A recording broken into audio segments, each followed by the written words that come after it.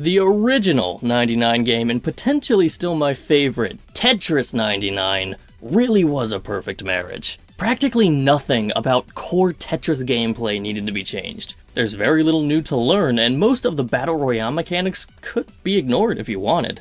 But the allure of beating your highest rank and eventually hitting number 1 is a way more captivating incentive to improve than simply a new high score would be for most people. Peeking around to see how many boards you've eliminated can be encouraging, and once you do embrace the Battle Royale mechanics, it can be really daunting when you try and take on players who are clearly able to drown you in junk pieces. It's almost certainly the most intense Tetris I've ever played, and the themes you can acquire based on other games that even change the background music certainly didn't hurt either.